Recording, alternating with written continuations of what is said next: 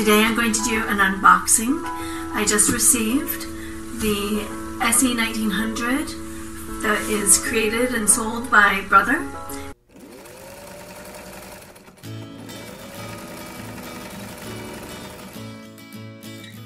And so let's go ahead and see what we have inside of our box. Taking out our cardboard. So this is our foot pedal that we can use. And the extension cord.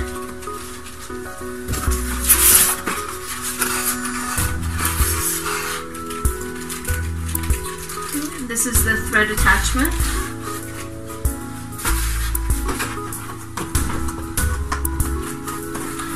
It's like there's a couple boxes inside the box. See what's inside this box. It's like Christmas. Okay, so this is the 5x7 hoop that goes with the embroidery machine.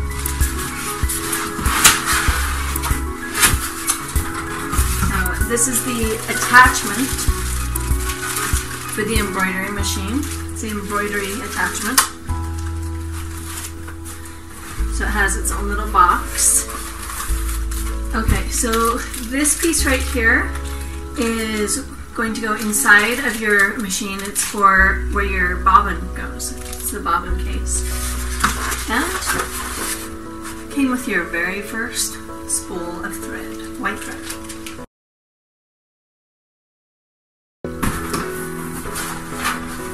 This next piece is, so this is your little tool kit, has your extra feet in it, and you've got some other accessories that came with the machine. So this is the Brother 1900 machine. It's beautiful. We'll show you how it looks all set up in a minute. Okay, so you can see here I have my machine up on the table, and now I'm going to show you how to prepare it for your first time sewing. Okay, so first we want to take off these blue pieces of tape. Set them aside.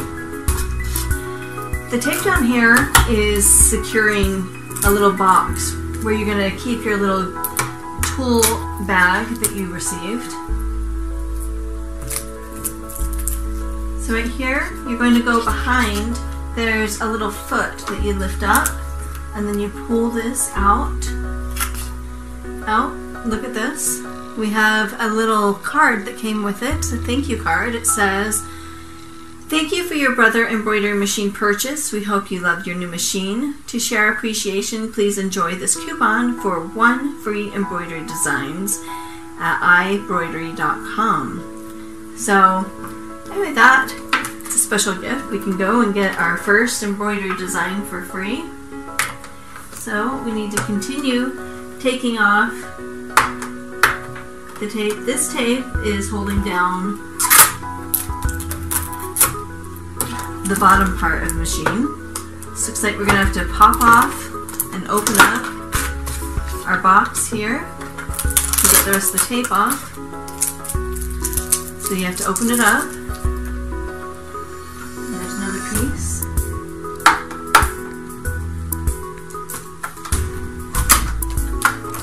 It's inside of our little box, and we have our extra bobbins.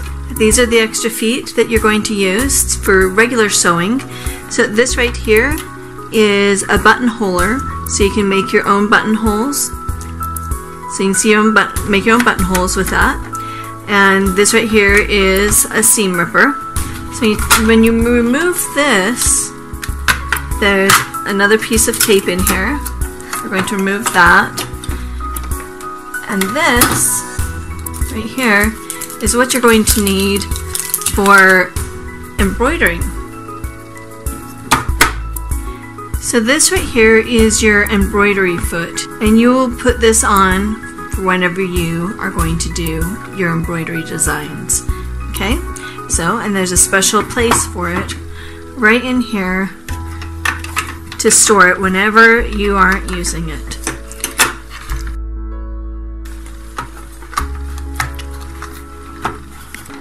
this is one of the items that came with the sewing machine, which I actually had to look inside my book. Inside the book it explains that this is a knee pedal.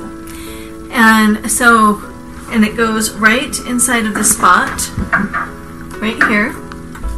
So you stick it in, and then instead of using a foot pedal, so the foot pedal you would plug in right here. So you choose one or the other. You can either use your foot pedal or a knee pedal. With the foot pedal, everyone knows, right? You're going to push it down with your foot, right? So it would be down here, and then you would push away to make it go slow or fast, right? And this would be plugged in here. With the knee pedal, then you're going to push it with your knee to make it go and stop. So this is going to be more ideal if you have a table that's a little bit lower. This is my kitchen table, and so it's kind of high for me, so it's actually not really in a good position for me to use it. So this right here is more ideal. So we'll plug that in. Let's go ahead and turn on the machine. To turn on the machine, it's over here on the right hand side. You just push the button and turn it on. And here's the intro screen: stunning stitches, artistic inspirations, and then we can click the button. So here you're going to do your setup. So I speak English. You could go to other languages though, if you speak German, French, Italian. Wow, there's a lot of these. So anyway, you can go through, find which language works for you, and I'm back to English again, and I can push OK. Okay, that was awesome. Okay, so now I just set it up. So it's set up for the foot that it has right now, and it's got the different stitches that you can choose. And you can see up here, you can see all the different stitches that it comes with. There's some really neat stitches. My son actually pointed out, don't have the best of eyes, but right here, this is a little car. So these are cars. You can do a border of cars. And these are bicycles. And right here are bumblebees. We also have, I like the hearts that are right here. And then there's other swirlies. One thing for quilters that I really enjoy too, there's 36 right here and 35 right here. I think it's going to be their quilting stitches, and I'm sure it's going to be the size of the quilting stitch that it will do, how wide it is.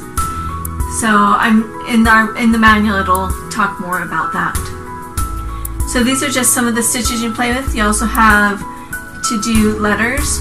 They've got the line, the cursive, the bold that's empty, and then I'm not sure if this is Japanese or which language that is. So anyway, so these are some fun things just to look at and to try out on your machine. So I'm going to show you now how to turn this into an embroidery machine. You're going to pull off this case right here, set it aside, and then you need to get that extra embroidery unit that came with the machine. This is the embroidery unit. You see this piece right here. You're going to make sure that the bottom part slides up so it goes on top of this base part right here. Okay, so this is a little door right here. So you actually have to slide it open, and then there's the attachment piece right there. So we're going to slide it in and attach it right inside of that door, and you have to give it a little push and snap it on. Okay, to release, you're going to there's a button underneath your embroidery machine right here, and you're going to squeeze that, and then you hear the click, and then you're going to slide it off, and there you have it. That's how you release your cartridge for your embroidery machine.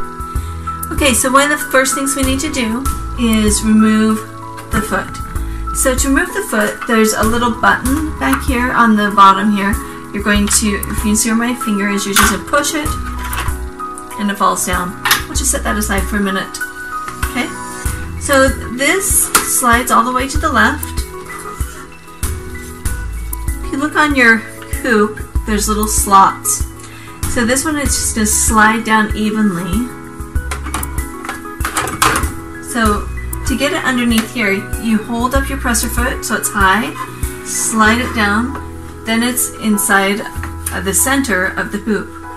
Move your hoop so it's right even with your little notches. You bring it over, and then you're going to slide it down with your thumbs. You're going to press down till it clicks. Okay? So now that's how your hoop will be on.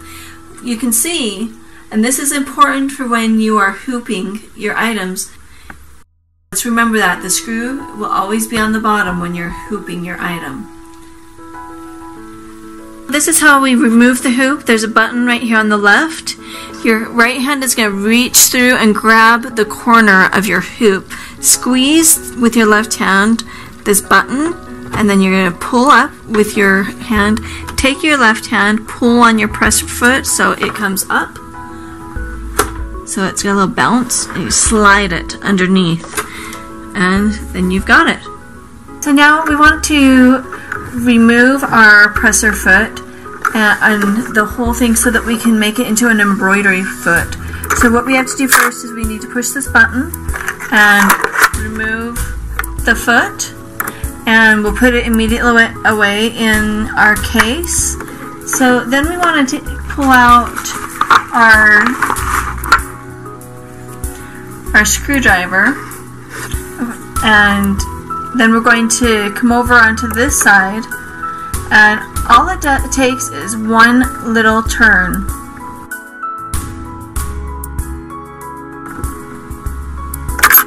And it falls off. So as you can see, it's just the piece that was attached. Okay? Now we're going to grab our embroidery foot. So there's a little lever right here. You're going to push that down, and that lifts up the foot, and you see how it goes up and down. So you're going to put it in the position to hook it on to your screw. Okay? So there you've got it latched on now. You're going to bring it over here, and then you're going to tighten the screw.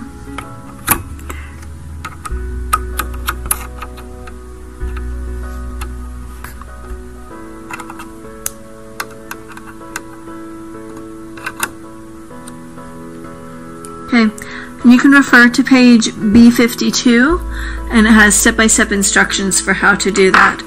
Now that your embroidery foot is on, now you are ready to get started on your first design.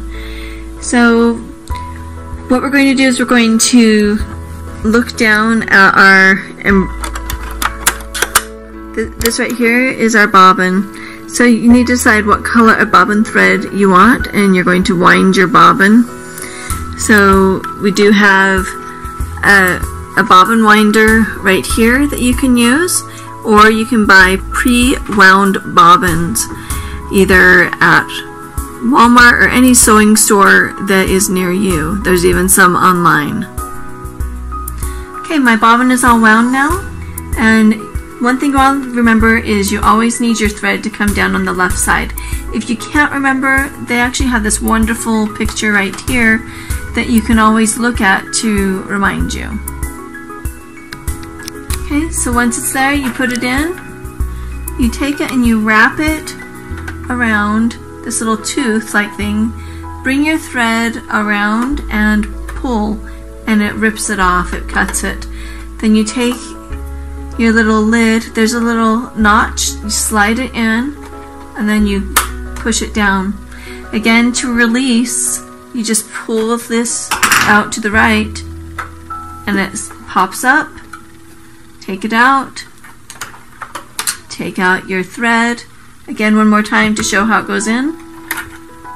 Goes in and wrap it around and cut it off. Put your lid back on.